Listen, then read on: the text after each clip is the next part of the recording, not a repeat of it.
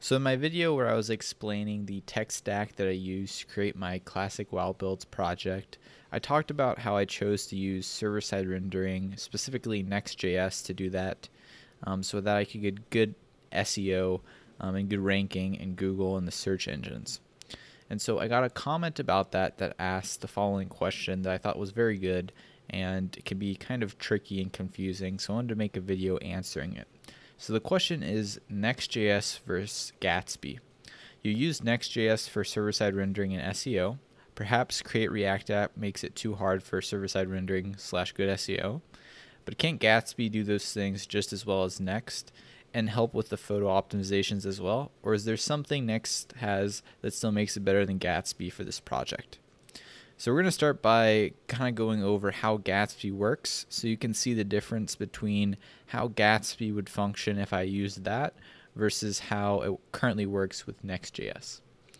So I made a little diagram that I want to start with, and we're going to go over how Gatsby works. So this is the basic flow if you're using Gatsby.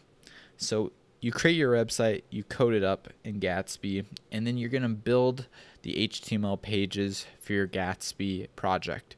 And when you build these pages, basically what's going to happen is you're going to make a request to the API or whatever content that you're using, and it's going to generate static HTML pages. And so these HTML pages you then can upload to a CDN, which is a content delivery network. This could be Netlify, for example. This could be S3, number of different places you could upload this to. But you could have them sitting on some place that delivers static HTML files. And then in my browser, when I go to your website, it's going to go to the CDN, and the CDN is going to deliver HTML to your browser. And so that is kind of the flow of Gatsby.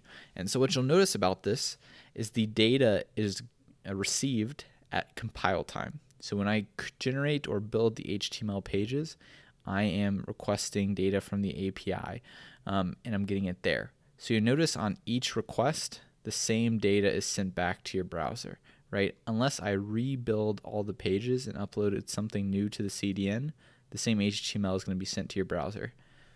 Now compare this with how Create React App works.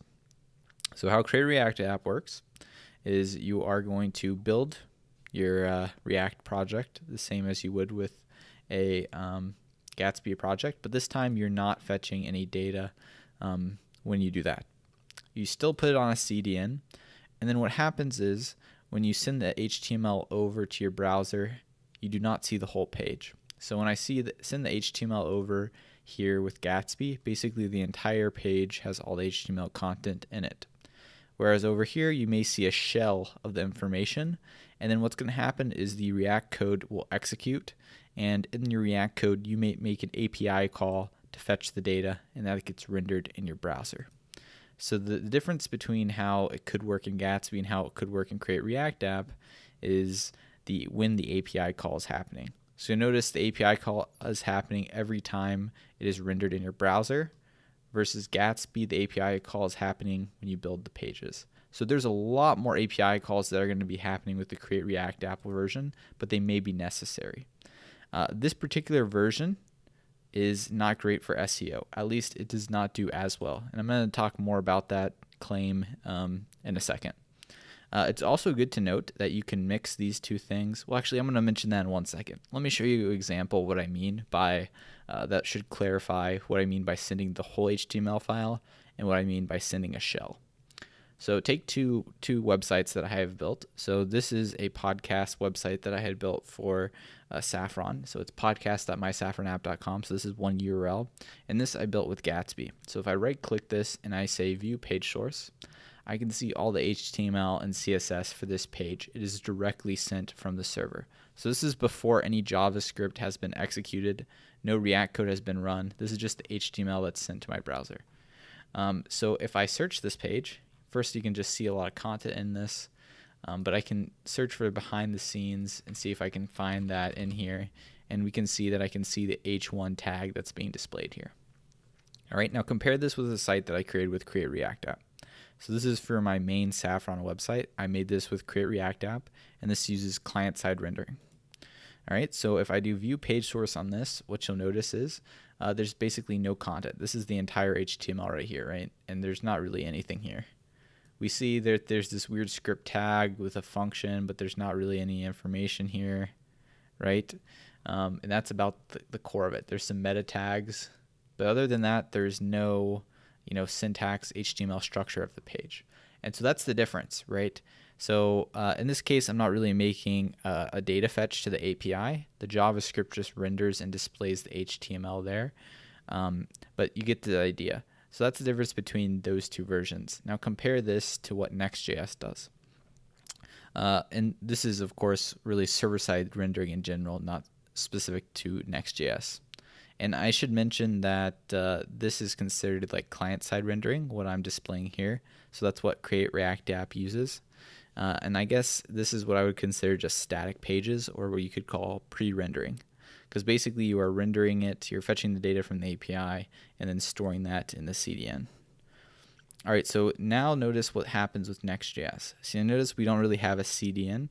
What happens is there is a server. So whenever I want to get some HTML, right, so I go to this URL in my browser, www.classicwildbuilds.com, and I go to view this build. What happens? Well, it's going to send my request to the server. This server, it could be an Express server, depends what you use, is going to make a request to your API, get all the information it needs for that page, and then it's going to send the HTML back for that page that you get there. And so you notice the position of where the API call is happening on each one of these. That's the real difference in how it really affects how it works. So now if I were to go to this project and I right click and I view page source, I'll come over here and I can see a bunch of HTML for the page. There's a whole bunch of stuff in this. I can see a whole bunch of data as well. And if we search for crit chance build, we can see here's the title of the page. So this is the other thing. I can dynamically create the title and stuff. We can see, was this H1 or a div? Oh, this is an H1 there, you can see. But there you go. So we are actually seeing the HTML sent back, and we can see some structure to it. And so now pretend for a second that I built this site with Gatsby. What would happen, right? So let's say I took this approach and I compiled all my pages beforehand. I want these pages to be good for SEO, so I do not want to do client-side rendering for them. I want to take this approach.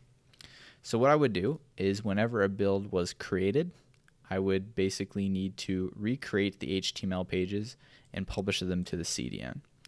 And so this would need to happen whenever I edit a build or whenever I create a new build. Whenever new content is added, I would need to rebuild the entire website and put that new HTML on the CDN.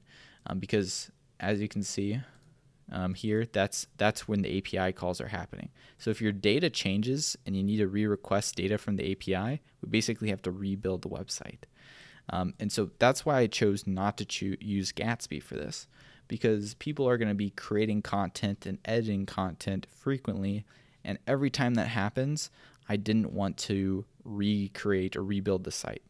Now that's not to say I couldn't use Gatsby to create this. There's really nothing stopping you from doing that, but I might have to I would build it in this way, in which case we're client-side rendering that data, and then I could not get as good as SEO on those pages. And so that's pretty much the answer to why I chose to use Next.js, is because you can dynamically create the content that is being served to the pages. And so that's the gist of it. So that's that. I wanted to go back to my claim earlier that I talked about with Create React App, that the client-side rendering was weaker or not as good for SEO.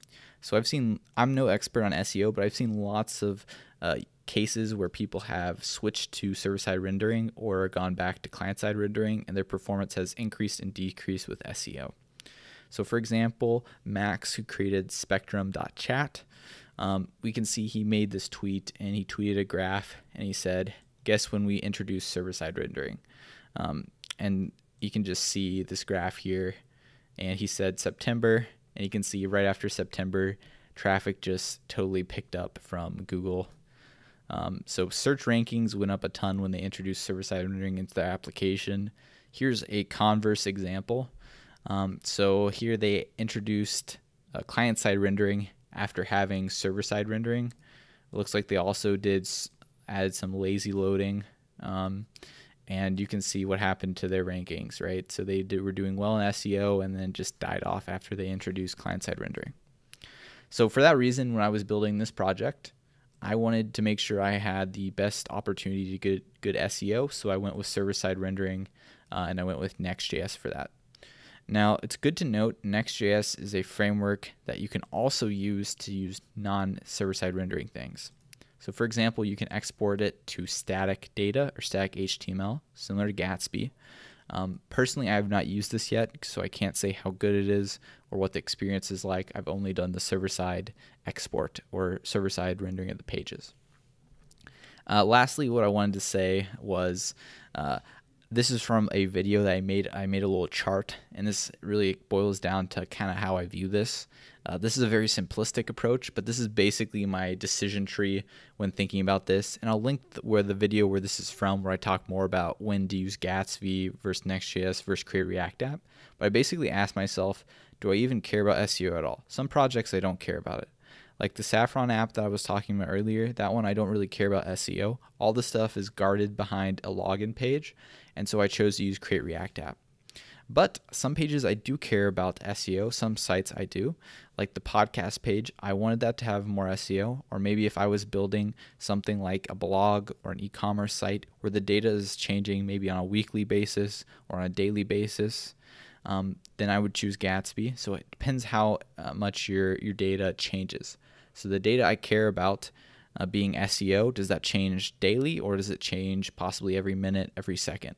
So with this particular project, WoW Builds, the data could be changing all the time. People could be frequently changing builds. So I need to make it dynamic because the content was dynamic. That was being SEO. So I went with server-side rendering for that in Next.js.